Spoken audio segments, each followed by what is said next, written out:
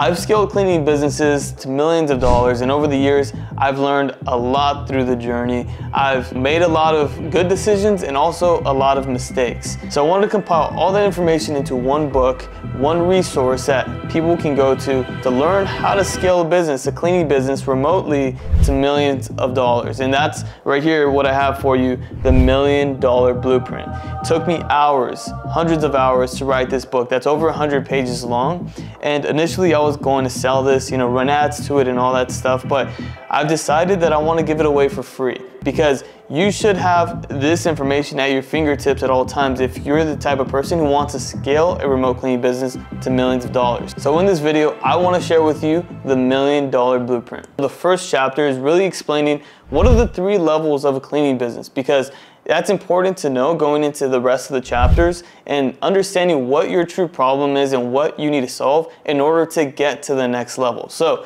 the first level of business is you as a cleaning business is doing less than $20,000 a month. You probably have less than 20 recurring clients, and you probably only have 1 to 3 cleaners. You might have an admin person, but chances are you're doing everything yourself and you're wearing all the hats in the business. Now, this can be stressful and it makes it really difficult to get to the next level because your profit can be anywhere from $3,000 a month to even losing money. And that is not a sustainable way to run your business. So at this point, I've seen people get lost in the sauce. They want to do a bunch of fancy things with their business. But the true problem, the true crippling problem to get to the next level, to get past that 20K per month, is really just a lack of leads. Because if you had more leads, you could have more customers, turn them into more recurring customers, and then have more money. And it sounds really simple when I put it that way, but it can be difficult to get leads. Even though there's millions of houses and businesses to clean, this is probably one of the most common problems I see. So that's why in chapter 2, I'm gonna share the lead generation machine that's literally helped us get thousands and thousands of leads to help us run and scale our cleaning businesses. All right, now level 2 in the business is if you're doing anywhere from $20,000 to $50,000 a month. And if this is you, seriously pat yourself on the back because this is a tough place to get to. But at this point, you have, probably around 3 to 10 full-time cleaners.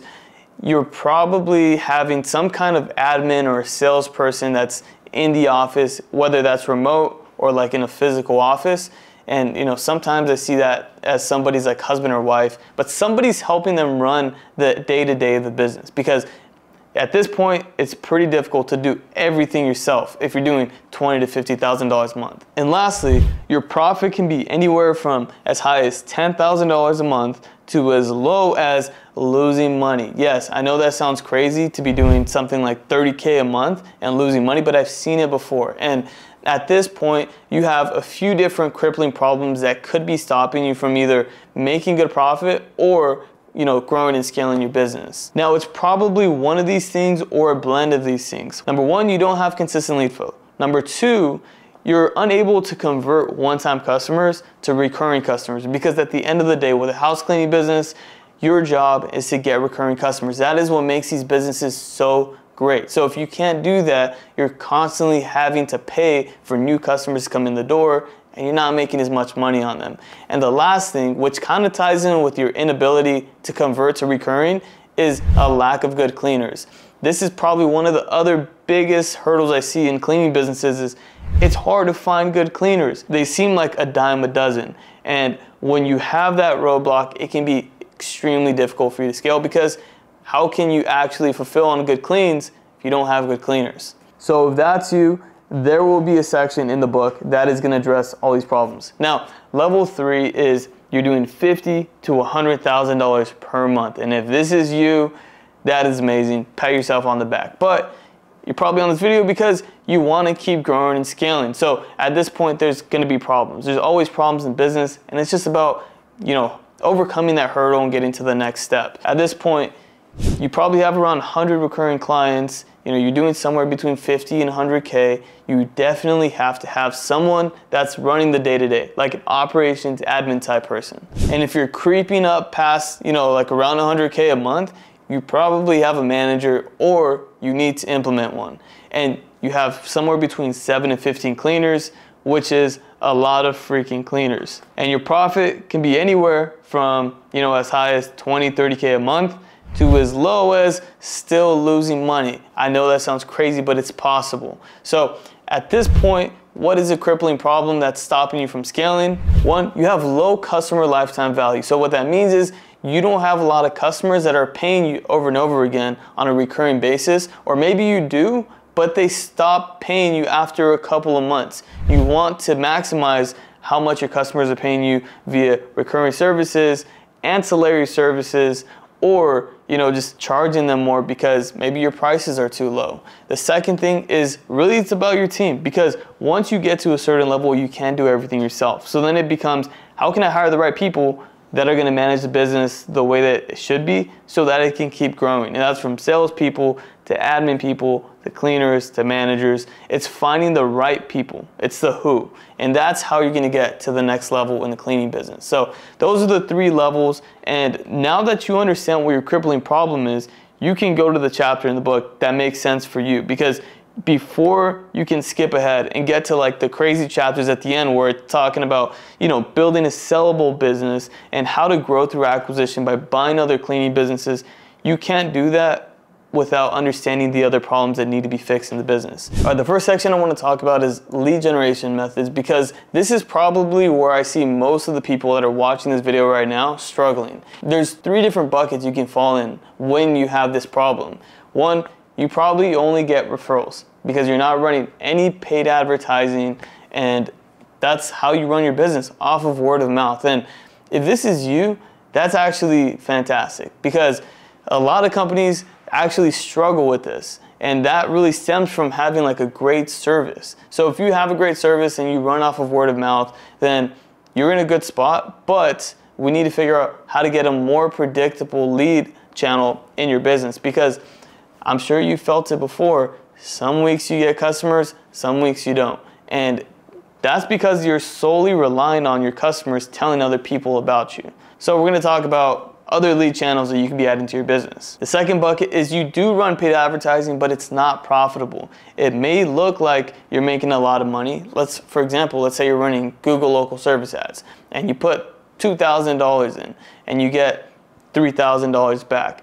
Maybe it looks like, oh, I made $3,000, but after you pay the cost of the ads and you pay the cleaners and you do all that stuff, you're actually not that profitable. So it's about figuring out, how do we make this lead channel profitable? And if we can't, how do we find other lead channels that are going to help your business be profitable? And the last bucket is you have a really good lead source, a lead channel, but you're hitting a cap on it, and like the channel just won't give you more leads. No matter what you do, you hit that ceiling. Now it's about, okay, how do we keep doing that, but then add something on top of it so we can continue to get more leads and scale the business. So there's 4 main lead generation methods that I go over in the book, and I can't go over each one in detail because this video would just be way too long.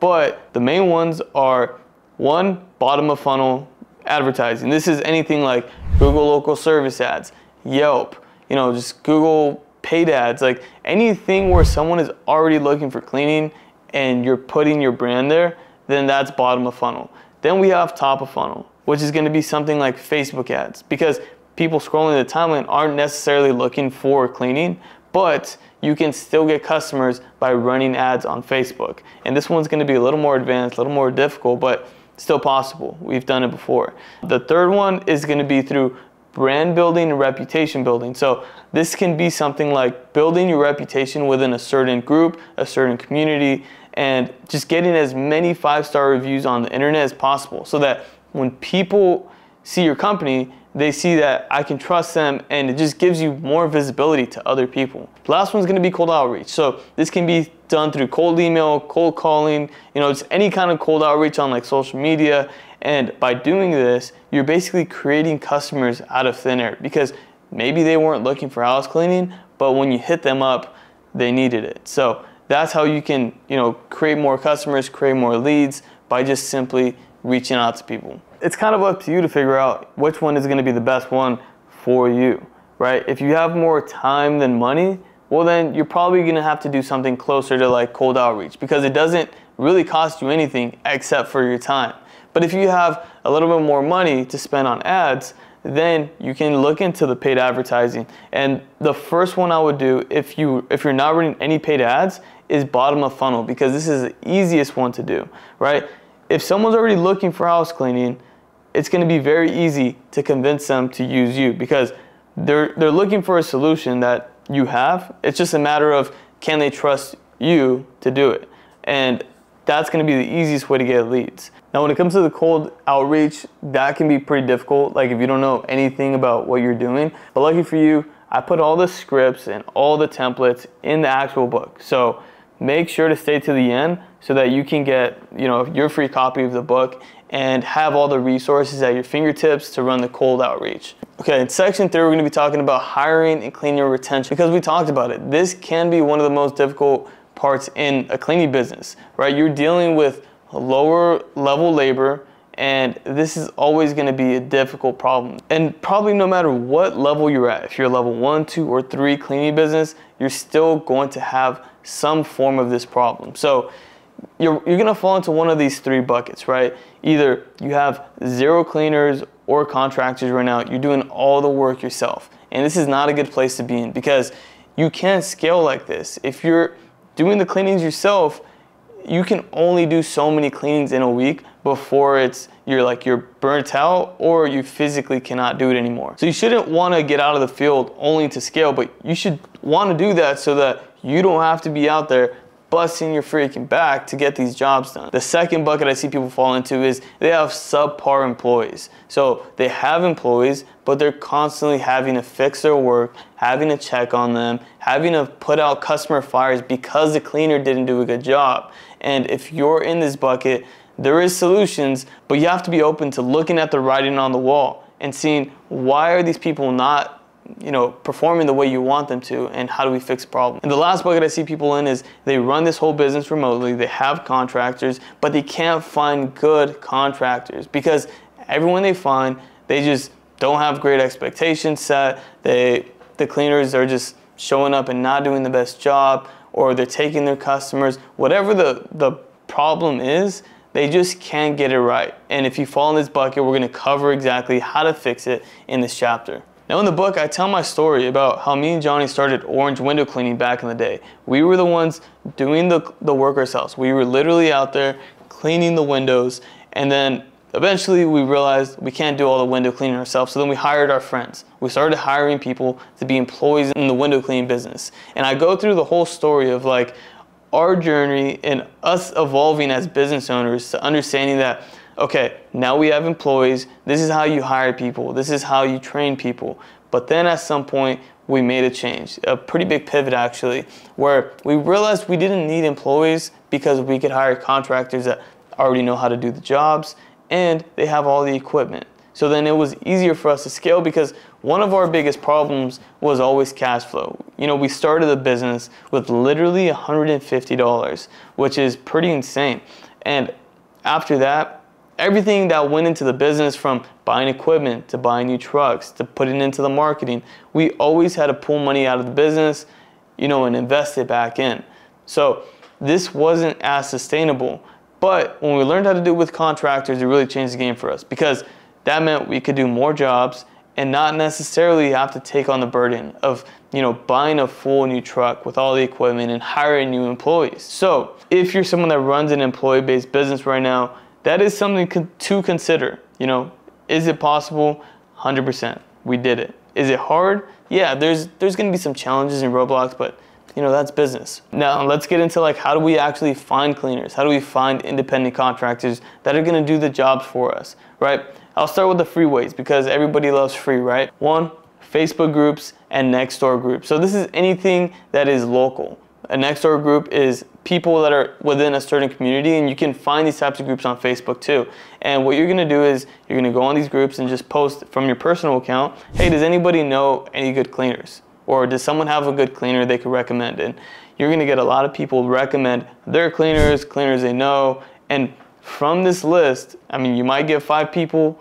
I've seen people get as many as 20 recommendations. You're gonna call all these cleaners, and this is your first list of cleaners that are potential providers for your business.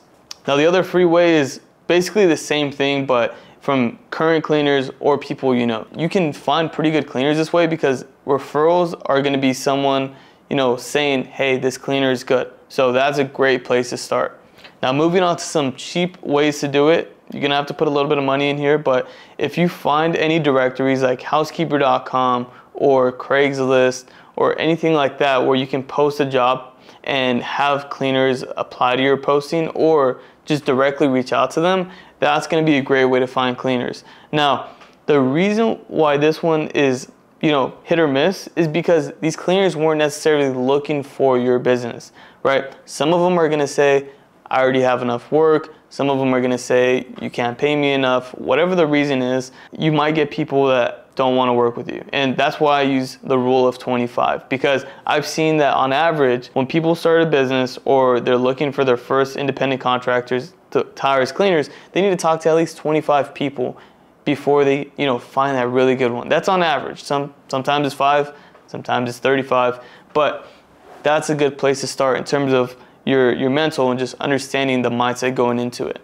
The last way and the most efficient way is going to be a job posting like Indeed. Now, you're going to have to put some money behind this, but that's not the worst thing in the world, because at the end of the day, how much is a good cleaner going to make you? If they can, you know, do hundreds of jobs and then get referrals from those jobs, get recurring clients from those jobs, a good cleaner makes you a ton of money.